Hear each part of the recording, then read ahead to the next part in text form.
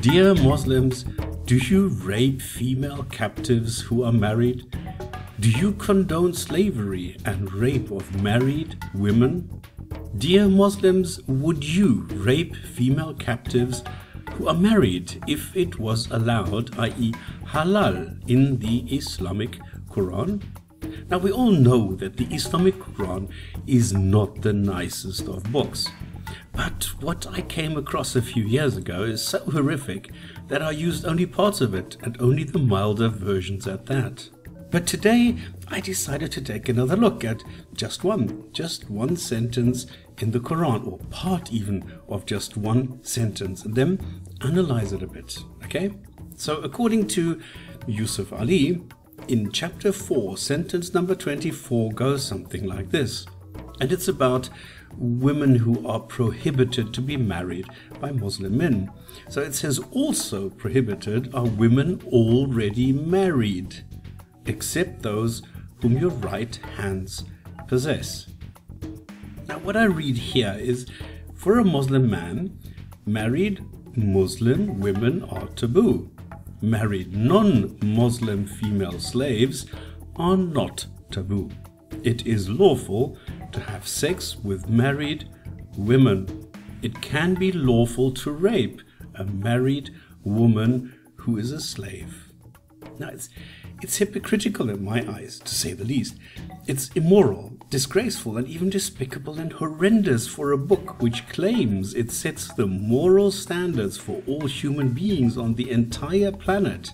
And this goes for yesterday, today, and tomorrow, to propagate both keeping slaves and having sex with them, even if they are married. So the number one thingy I want to point out here, Islam does not prohibit slavery. Now, of course, Muslim apologists will not care about morality and the inhumane treatment of others, especially if those others are non-Muslims, the kafirs.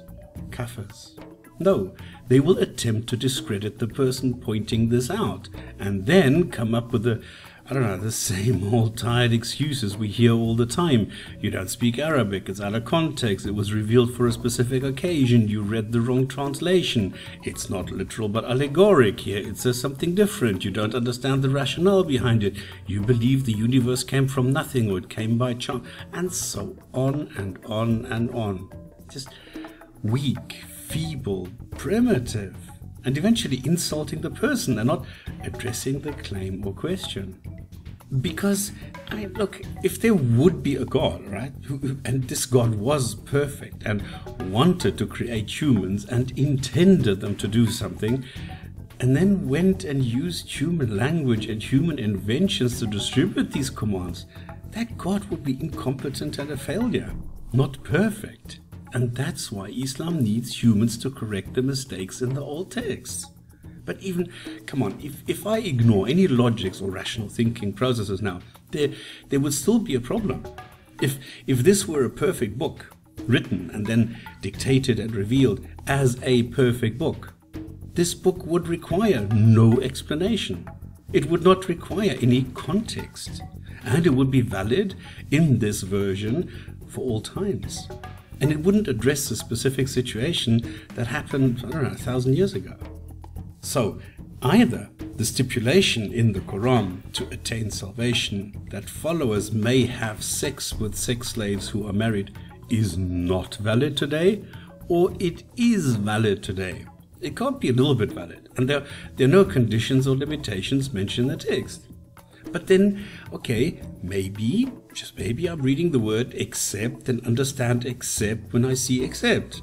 And maybe, just maybe, the word accept does not mean or is not intended to mean accept here in this particular sentence. Just as an example. Now, how would I verify that the words used are intended the way I understand them today? Well, let's go a bit deeper, shall we? Let's see if we can figure this out. Since I thought about this entire concept a few years ago, I eventually came up with the following approach, which is a sequence of processes. So what you do is you look up what words are used, check what ancient and modern Islamic scholars say about this and how they understand the words used in this sentence, and then go to the Hadith for verification. And if any of these elements disagree in some way or form, it is a reason to abort this. So, as I always do, let's first look at the words used in ancient Arabic, and let's look at them in Arabic. Anybody can read here who knows Arabic. It says prohibited, who are married, except the ilah, whom you possess. Now that's what it says in the Quran, which was memorized by Muhammad, so the story goes, and transmitted to others and finally written down at some stage. And if anyone doubts any part of this, we can all doubt everything in the Quran, and where it says that everything is explained and it is easy to understand. But just to be thorough, let's check something else. Does the word except, the ilah, ever mean anything else in the Quran? No, it's always the same thing, except. So, next step, what did others, the experts, make of this? Do the Jalalains disagree with this? No, they concur and write save. They replace the except those with save those. What your right hands own of captured slave girls whom you may have sexual intercourse with, even if they should have spouses among the enemy camp. That's very clear, I should think. Also, please note, there is no mention of marriage here, as the facade of marriage before sex is ignored when it comes to sex with slave girls. Al-Hushairi is only worried about the legal aspects and that there is payment for the women the man has sex with, preferably a dowry, a payment to the parents whom you buy their daughter from. Al-Wahidi also says that the Quran thus states, as a result of which we consider it lawful to have a physical relationship with them. No misunderstanding here. Ibn Kathir goes a different direction. He explains the words used in the Quran and also says that a Muslim may have lawful sex with women, except those whom you acquire through war, for you are allowed such women after making sure they're not pregnant. How thoughtful of him to ask whether they are pregnant. Now I wonder if they're not, are they set free or... don't worry, silly me. Ibn Kathir carefully examines the words and confirms what we've already found out, and then elaborates on the legal aspects of sex in Islam. He limits the sexual urges of men, but ever so slightly, saying, you are allowed to use your money to marry up to 4 wives and for the purchase of as many female slaves as you like, all through legal means. How convenient. How horrific. How contemptible, disgraceful and inhumane for the females who are treated like goats. But I'm sure there are vile apologists today, like the man with a hat or the man with a bow tie, who will now read comforting sentences like mummies have the paradise under their feet, or give them from what he eats and wears, or famous last words, fear Allah concerning your slaves, and think that they have somehow cancelled out the horror in these kind of sentences in the Quran and the entire concept of slavery. I mean, it costs 20 to 100 million lives depending on how you count it. And no, come on, a woman whose entire family was wiped out, who was dragged all the way to the Middle East from the English coast, did not have only one thing in mind, having sex with the man who bought her. It is a slave market, not a job fair. Oh boy. Anyway, then Ibn Abbas, let's carry on with this. He agrees word for word with what we have read in the Quran, allowing male Muslims to rape female captives even if they are married. Al-Maududi goes off and does something a little bit different. He performs a detailed analysis of what women qualify as sex partners, if they also follow the Quran, that is. He does not address women and tell them who is even allowed to knock at their door, but addresses only the men. Even modern scholars such as Muhammad Taqi Usmani or Uthmani, they agree that this is what it says in the Quran and investigates whether it might have been abrogated, only to find, no, it is valid today. Now in Islam there are interpretations which not only allow a man to marry and have sex with his own cousin and grandmother, but even his daughter, and in some instances father and son can share a woman between them. In other cases and interpretations this is prohibited, and he comments on who allows what sex with whom. Now in my incest video I've demonstrated all the different combinations possible in Islam in some detail. He then goes into whose property a woman is, what proprietary rights they have over the captured woman.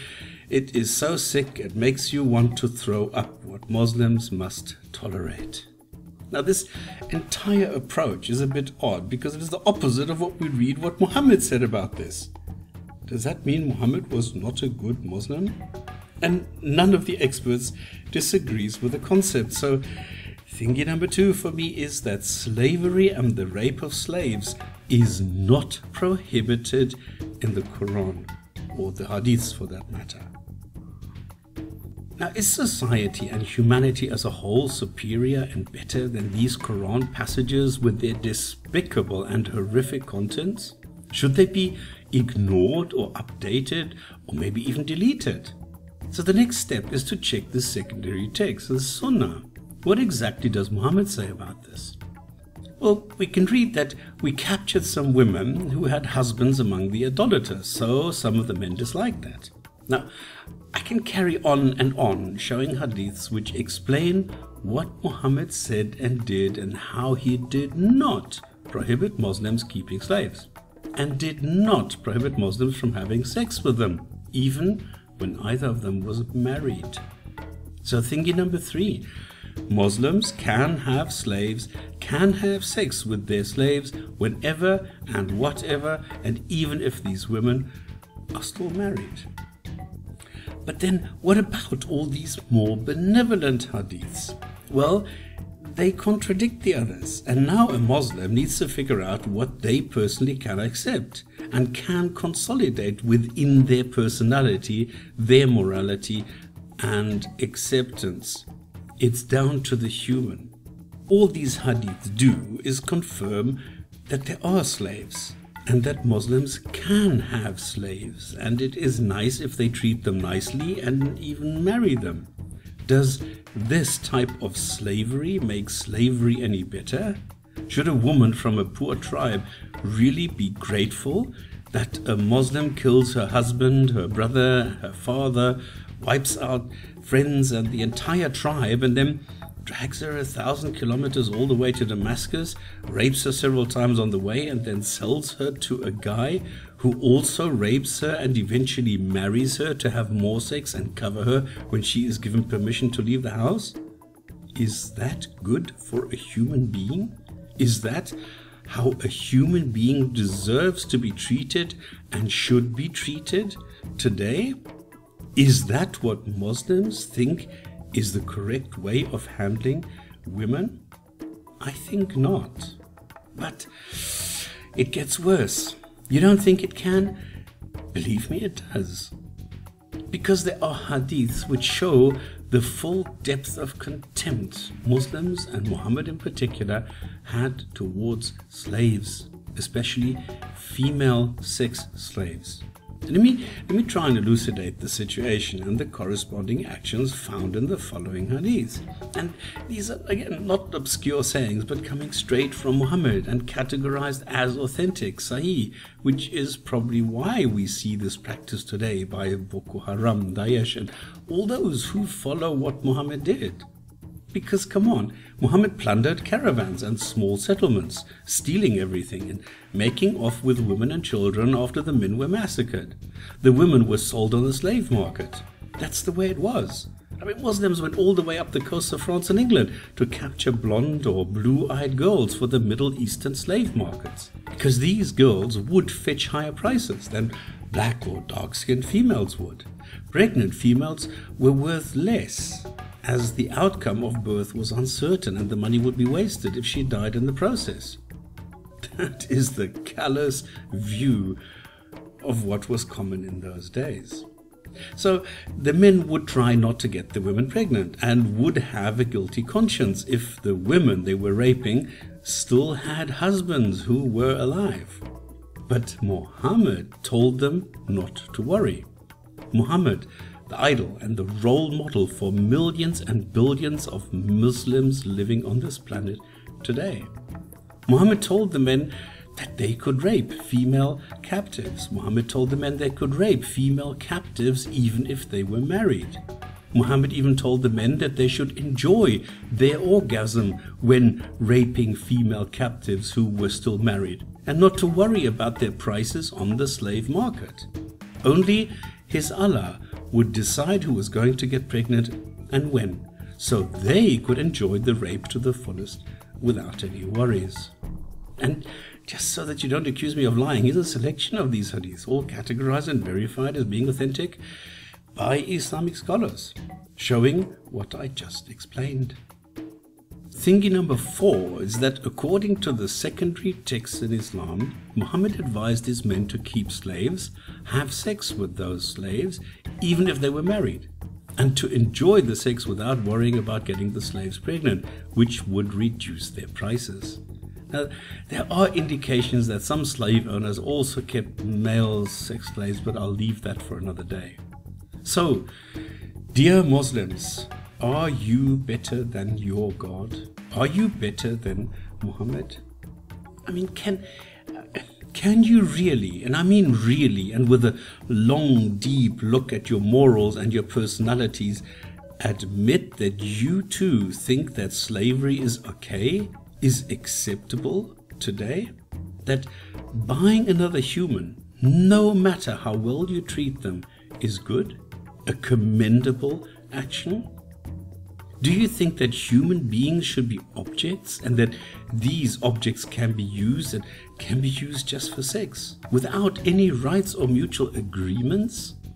Are you really able to rationalize slavery by looking for nice sounding sentences in Islamic texts somewhere?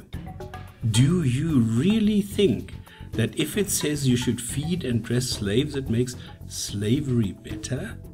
Is Islamic slavery better slavery than other slavery? Come on, it boils down to this.